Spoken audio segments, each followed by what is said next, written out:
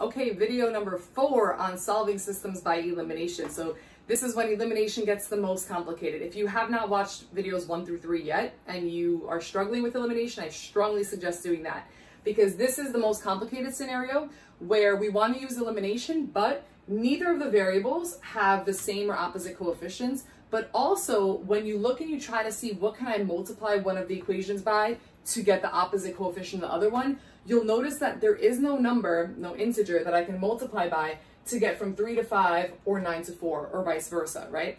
So what happens in this scenario is we're gonna have to look for, you're gonna pick a variable first, and we're gonna have to look for what's the least common multiple of these variables, and then we're gonna multiply both equations by a number, and it will not be the same number, okay? So let's pick a variable first. Let that be your first thing. It doesn't matter which one. I'm gonna go with x, all right?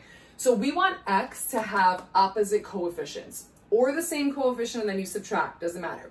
So one is a 5 and one is a 3. What is the least common multiple of 5 and 3? When I ask you questions, please pause the video and try so that you're giving yourself some thinking time. So the least common multiple of 5 and 3 is 15. So instead of trying to turn these both into a 5 or both into a 3, we're going to turn them both into a 15, okay? But we're going to do that by multiplying both equations by something. So what do I multiply 5 by to get to 15? 3. So we're going to multiply this entire equation by 3. What do I multiply 3 by to get to 15? 5. So we're going to multiply this entire equation by 5. Now, it's a coincidence that the least common multiple of these two numbers happens to be their product. So you might be thinking, can I always just do this? You can. You can always just multiply by the opposite number. It won't necessarily be the least common multiple, but it will be a common multiple. So if maybe you struggle with least common multiple, one shortcut I can give you is just multiply by the opposite number. So for example, if you wanted the y's to have the same coefficient, you can multiply the top equation by 9 and the bottom equation by 4, okay? So now let's do this. Let's get our new equations in blue over here. If I multiply the entire top equation by 3, I'm gonna have 15x, 12y,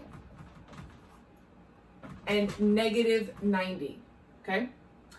The bottom equation I'm gonna multiply by 5. So I'm gonna have 15x minus 45y equals negative 90, all right? And now I've achieved having, well, I have the same coefficients. Remember, you can either have the same or you can have the opposite. So because I have the same coefficients, I'm gonna subtract my equations. If you really like adding the equations instead and you wanted the opposite, what you would have done here is multiply one of these by, either multiply the top by a negative 3 or the bottom by a negative 5. Then you'll have a 15 and a negative 15. I ended up with the same exact coefficient, so now I'm gonna subtract these two equations. So 15x minus 15x cancels out. 12 minus negative 45y. That means I'm actually adding, right? If I write that inside for you, 12 minus negative 45, that means that I'm actually adding these together. So it's going to be 57y equals negative 90 minus negative 90. Don't forget to go back to that subtraction sign. So I'll write that over here for you too. Negative 90 minus negative 90. Again, KCC, that means I'm actually adding. Negative 90 plus 90 is 0. So now I have a one-step equation. I'm going to divide by 57 on both sides, and I have 0 divided by 57. So my y coordinate for this solution of this system is 0. So my y is 0. And now, just like every other method, every other problem we've done, substitution or elimination, once you have one of the variables, your next step is always to just pick an equation and go back into it, substitute this in, and get your other variable. So I will pick the bottom one just so that I have to erase less. And we're going to go ahead and substitute that 0 in to the original equation, okay? So instead of writing y now, I'm going to write 0 here. Everything else is going to come down as is. So 3x minus 9 times 0 is negative 18. 3x equals negative 18 because negative 9 times 0 is 0.